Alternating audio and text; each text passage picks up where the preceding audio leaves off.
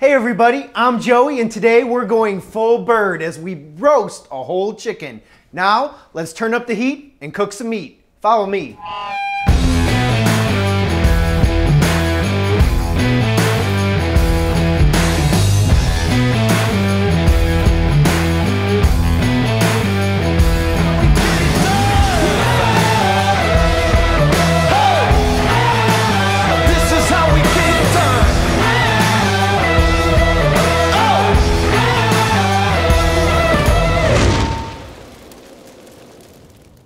Chicken doesn't really need much introduction at all because chickens actually outnumber people by about a 3-to-1 ratio. That means no matter where you're located around the globe, chicken is likely available in the market.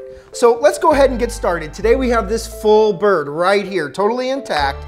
And what you should do is try to brine your bird the night before. Either wet brine it submerged in water or dry brine it covered in salt. But if you're absolutely terrible at meal planning like I am, then brining might not be the best option when you're hungry right now. Just know that brining your bird can help turn up the tasty.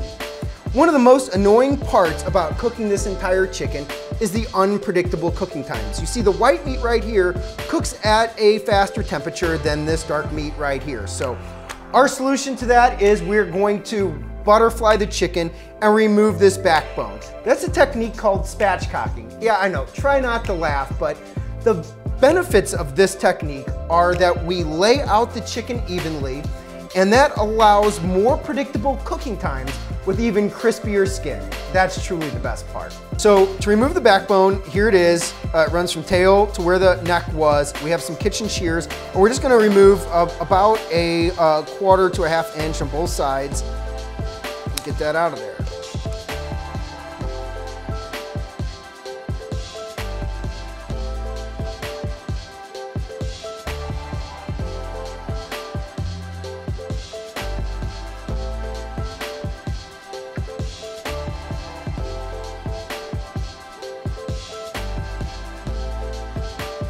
So once you have the backbone removed, what you want to do is just press down nice and hard right here until you hear that crack in half, and you'll know it lays out perfectly flat.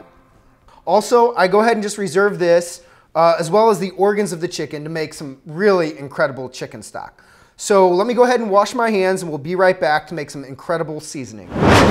Another way to turn up the tasty on your bird is to make your own garlic herb butter. I don't really have a set recipe for this, but what I do have is some butter. This has been sitting out for about an hour.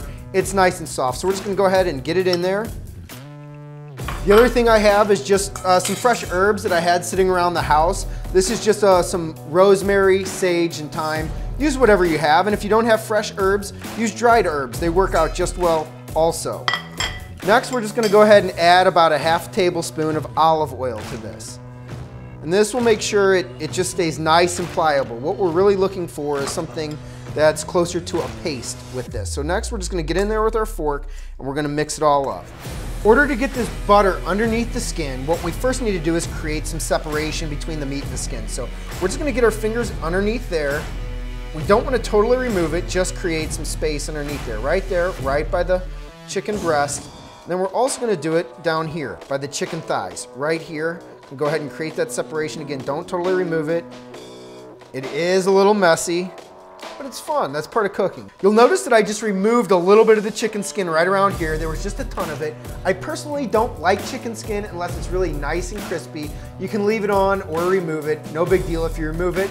It's great to add with the backbone to make some amazing chicken stock. So let's go ahead and keep this moving along. Get that butter underneath there. Just like that. And I don't try to get it too far in. I just get a nice lump right underneath the skin. And then I just kind of work it through with my fingers. All right, that is gonna help spread it down the back of the breast and get it in there really nice and good. Hey, don't be shy with that butter. You know, it can never use too much. It's just gonna really add some incredible flavors.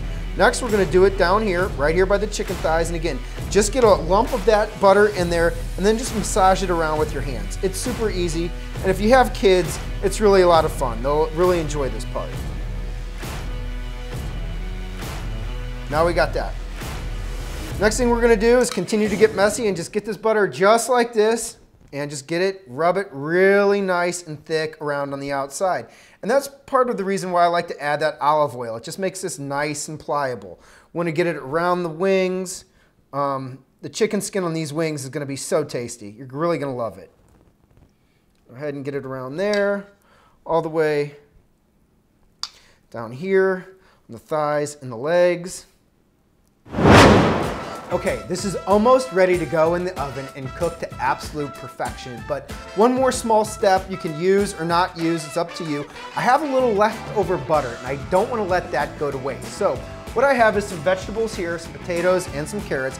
I'm just going to go ahead and get those in the bowl with the butter, mix that up with a little bit of olive oil. We're going to place these around the chicken as it cooks for a truly one pot meal.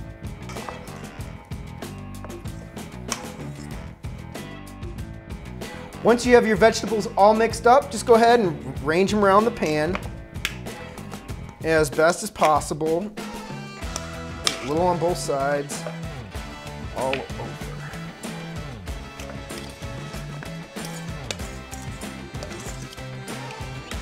Just lay those out nice flat, make them pretty, and just do your best you can. It's not ever going to be perfect. Just get it in there. They'll all cook and turn out just great, no matter how they're arranged. Now this chicken is almost ready to go in the oven. We just need to season it. And today, I'm using JoJo rub. This is a simple rub we created using common ingredients in our kitchen. They're probably in yours too. We've included the link in the description below if you want to try it yourself. Or you can just really use whatever you like. But we're going to coat this chicken liberally with seasoning and just help turn up the flavor profile on it as it cooks. You'll notice that we're going to get it over the vegetables too. If you dry brined your chicken the night before, you won't want to add any salt to this, especially if you dry brined it using salt. It will be plenty salty. So now that we have this seasoned, let's go ahead and get it in the oven. We have the oven preheating to 425 degrees. And we're going to cook it in here until it reaches an internal temperature of 160 degrees in the thickest part of the chicken. The exact cooking time will vary depending upon the size of the chicken. This is about a 5.5 pound bird, so we'll just see how long it takes, anywhere from about 45 to 60 minutes.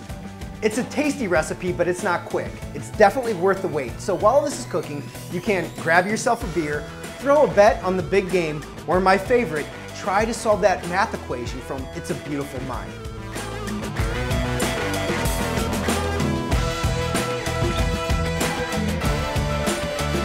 All right, so the easiest way to cut this first is just to remove these leg quarters. You literally just cut right through here. There's no connective bone, so it's super easy. Just get it right on both sides. It cuts away really easily. The next part I like to do is the wings, and it really helps if you're kind of facing this way. Now there is a bone that connects right here, so it's going to take a little bit more knife work to go ahead and get through there, but basically it's right over here. You just kind of cut it at an angle and you'll get some nice wing pieces right there. When you cut these breasts, you're going to want to cut right through the breastbone right here. It takes a little work with your knife, but it's super simple. You can cut it that way, or you can carve away the breast for some beautiful slices. All right, so this chicken took 55 minutes to cook, and it hit an internal temperature of 162 degrees right before I pulled it out. That's perfect because the heat is actually going to rise as it rests, about 5 degrees, which is ideal because perfectly cooked chicken is done at 165 degrees. So the next thing I did was I let this rest for about 10 minutes before I cut into it. If you cut into it right away, you're gonna lose all that awesome meat nectar. You're gonna have a little lake sitting here on your cutting board. So it's a difficult part, especially with how good it smells, but be sure to let this rest. Next, I went ahead and cut the chicken.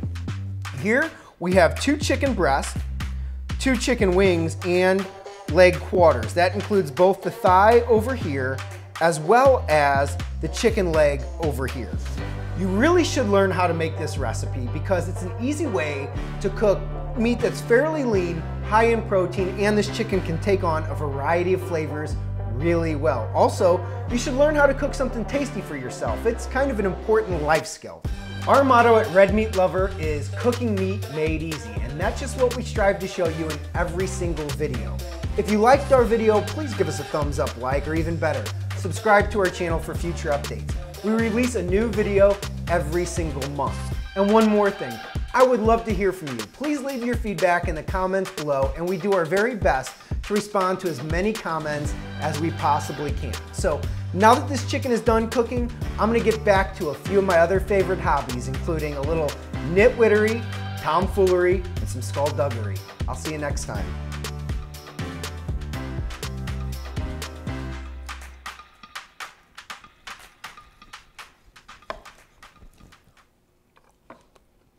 Man, really good.